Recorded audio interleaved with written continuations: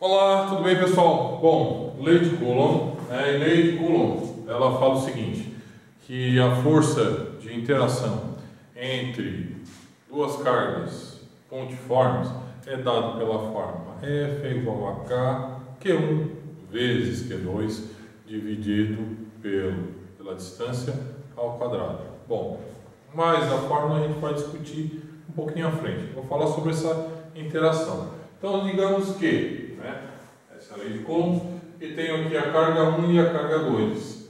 E eu atribuí aqui a carga 1 o sinal positivo e para a carga 2 o sinal negativo. Quando as cargas são de sinais iguais, há uma repulsão. Essa força vai ser de afastamento entre elas. Quando as cargas são de sinais opostos, há uma atração. Então, nesse caso aqui eu coloquei de propósito, sinal positivo e negativo são opostos, então vai ser uma força de atração aqui, ó, tá? Então é essa força de interação eletrostática entre elas, que é dada por essa forma. Bom, usa-se o termo pontiforme, porque esse Qzinho aqui eu posso estar tratando ele como um ponto e esse aqui também como um ponto.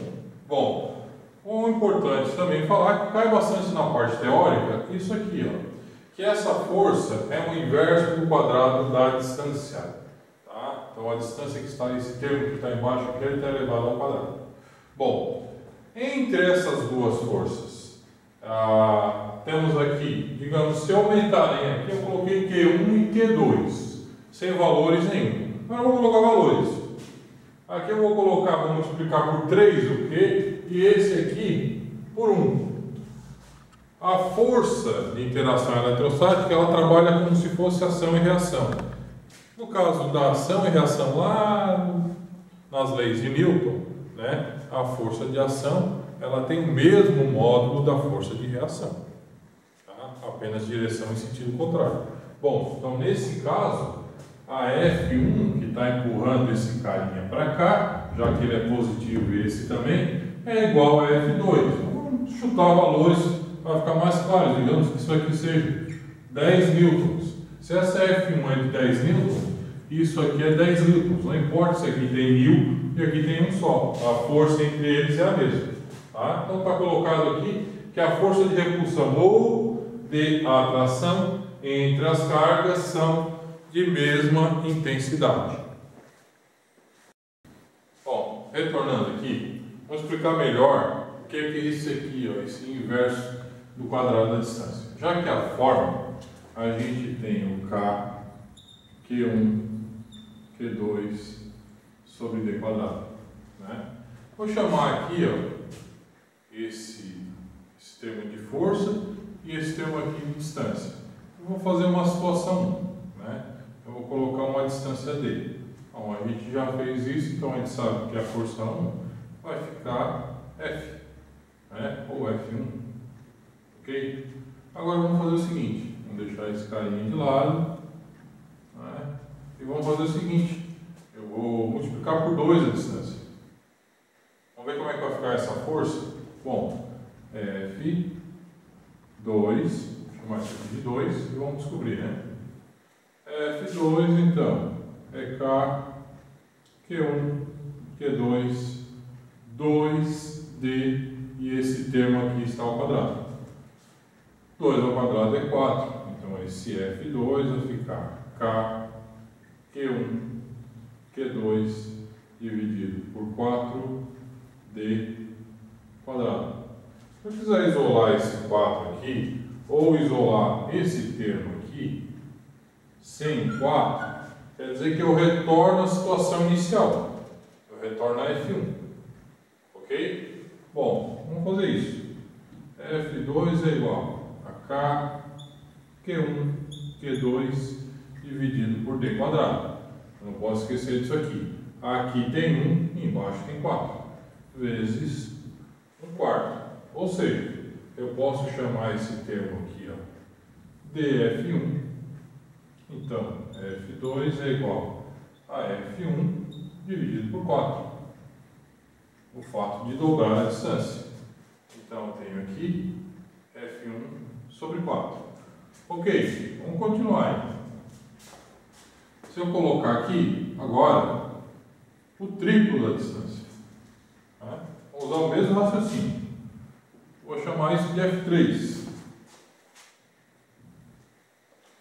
Então, vou ter K, Q1, Q2 sobre D quadrado. Né? Eu vou colocar aqui 3 e vai estar todo mundo ao quadrado. Olha, F3 é igual a K, Q1, Q2 dividido por 9 D quadrado. Se eu novamente isolar somente esse termo, eu volto lá para o F1. Bom, então eu tenho F3 é igual a F1 sobre 9. Agora vamos mudar um pouquinho, né? Eu só estou multiplicando, não estou dividindo, né? Vamos fazer uma F4 aqui com a metade da distância. Vamos ver o que vai acontecer. 4. Né? Então esse F4 aqui vai ficar K, Q1, Q2 dividido por D sobre 2 e está todo mundo ao quadrado. Beleza. F4 então é igual a K, Q1, Q2 sobre D quadrado sobre 4. Na divisão de fração, esse 4 aqui ele dá um salto mortal e vem parar aqui, ó, multiplicando.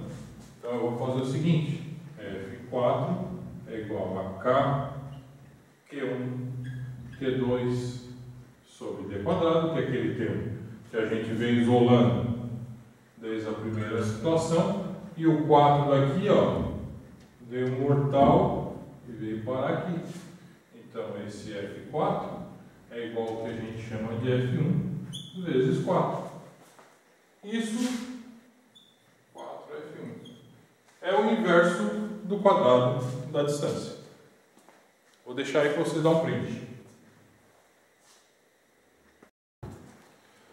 Bom, o K apareceu aí bastante, né, nas formas, mas a gente não colocou ele em numeral e da onde ele sai. O K, então, é a constante eletrostática em qualquer meio, mas quando ela estiver no vácuo, ela vai ter o valor de 9 vezes 10 na 9. A maior parte, 95 a 98% dos problemas trazem a palavra no vácuo. Sendo no vácuo, eu vou usar isso aqui, 9 vezes 10 na 9. Né? Esse valor sai do inverso de 4πe. Esse E é a permeabilidade do meio. Ok? Bom, a gente fez no cálculo anterior ali o quadrado do inverso. Vamos plotar isso num gráfico, né, para melhor entender. Esse, já que é o inverso do quadrado e a distância, né, ela está no denominador, seria como se fosse o seguinte, ó, vamos chamar isso aqui de distância D. Quando essa distância for D, eu vou ter uma força F. Bom, agora, se eu colocar a metade desse D aqui, eu já vou ter bastante F. É claro que o meu gráfico não está correto, mas isso aqui deveria ser 4 vezes, como a gente viu anteriormente. Ou, se eu colocar a 2D, já cai bastante essa força, cai pela metade. Cai para quanto? Pela F sobre 4. Ok? Como a gente viu. Tranquilo? Bom, vamos a exercícios. Primeiro aqui. Determine a distância entre determine a intensidade da força de atração entre as cargas elétricas. Então eu vou chamar aqui esse Q1 de 2 microcoulomb. Esse carinha aqui, ó, é 10 a menos 6, então é 2 vezes 10 a menos 6 coulomb. E o Q2 é 3 microcoulomb. Transforma agora, depois esquece, fica pior. E a distância é de 30 centímetros. Tem que ser em metros, né? Então vamos trocar isso aqui. 30 vezes 10 a menos 2 metros. Só o Czinho aqui, ó, ele vale 10 a menos 2. Troca ele, fica mais fácil. E está no vácuo, né? Isso quer dizer que K é 9 vezes 10 a 9 newton metro quadrado coulomb quadrado. Então vamos lá. Vou colocar a fórmula, depois trocar os termos. Q1, Q2 dividido pela distância ao quadrado. Então a força vai ser igual a 9 vezes 10 a 9. Depois a força é dada em newton, tá? Isso aqui, esse metro quadrado vai ser cortado pela distância ao quadrado. Aqui eu tenho coulomb vezes coulomb, que vai ser cortado, vai sobrar só newton. Tá? Fica mais fácil. Então, 2 vezes 10 a menos 6 vezes 3 vezes 10 a menos 6 dividido por 30 vezes 10 a menos 2. E esse carinha aqui está ao quadrado. Beleza. F é igual a 9. Repete isso aqui. Vamos multiplicar só essa parte. 2 vezes 3, 6. Mantém a base. Menos 6, menos 12. 30 ao quadrado é 900 vezes 10 na menos 4. Se eu andar algumas casinhas aqui, 1, 2, esse número aqui ele vai virar 9 vezes 10 a 9. 6 vezes 10 a menos 12 dividido por 9 vezes 10 a menos 2. Aí eu posso cortar esse 9 com esse. O que é que sobrou? 6. 6 vezes 10, vou manter. 6 vezes 10, 9 menos 12 dá menos 3. Dividido por 10 dá menos 2. Esse expoente, quando sobe aqui, ele troca de sinal. Então o valor aqui vai ficar 6 vezes 10 menos 3 mais 2 dá na menos 1 newton, ou 0,6 newtons. Ok? Bom, exemplo 2. As cargas da figura estão localizadas no vácuo. Encontre o valor de x para que a carga 2 fique em equilíbrio. Lá vem a chave aí. Sobre a ação exclusiva das forças eletrostáticas.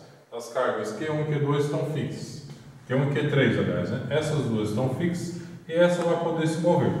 A distância daqui até aqui é 1,5 metros. E é dado no problema o valor da carga 1, que é 8 microcoulomb, e da carga 3, que é 2 microcoulomb. Bom, já que essas duas cargas, né, essas três cargas estão em equilíbrio, eu posso dizer o seguinte, que a força de 1 sobre 2 é igual à força de 3 sobre 2.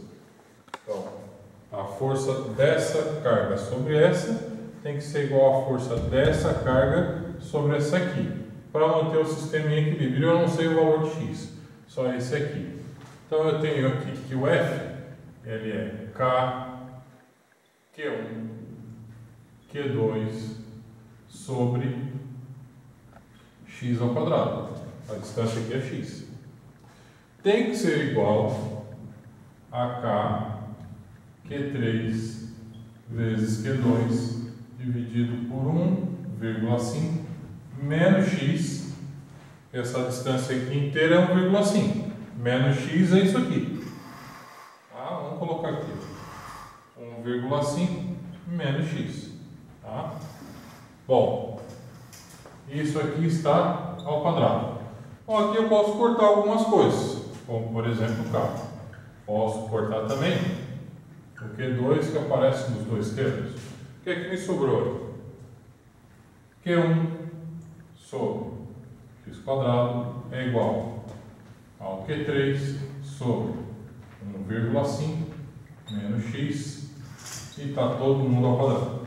Ok, vamos colocar os valores. O Q1 é 8 microcoulomb.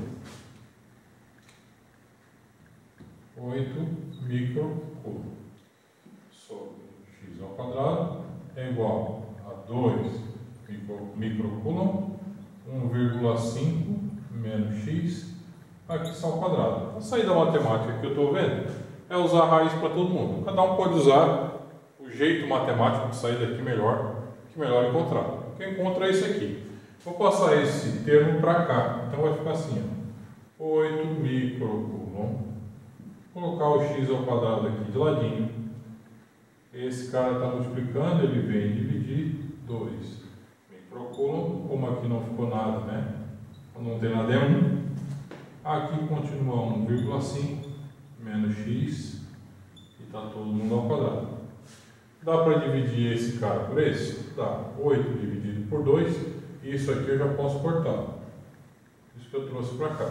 Então 8 dividido por 2 são 4. 4x quadrado é igual a 1 sobre 1,5 menos x e está todo mundo ao quadrado. Agora, 4 tem raiz, 1 também tem raiz. Se eu colocar a raiz, eu tiro esse quadrado e esse aqui. Então eu faço isso. Vai ficar mais fácil. Vamos continuar esse cálculo aqui do ladinho. Bom, a raiz de 4 é 2. A raiz corta esse quadrado, então aqui vai virar x. Raiz de 1 é 1, e aqui vai ficar 1,5 menos x. Agora é só fazer isso aqui, né? Esse vezes esse e esse vezes esse. Ok, então 2 que vai multiplicar 1,5 menos x é igual a x vezes 1, que é x. 2,5 aqui dá 3. Menos 2x, né? Faz o chuveirinho aqui, é igual a x. 3 é igual a x mais 2x. 3 é igual a 3x. X é igual a 1 metro. Então, para que haja um equilíbrio, a distância x lá da carga tem que ser 1 metro. Para vocês copiarem aí,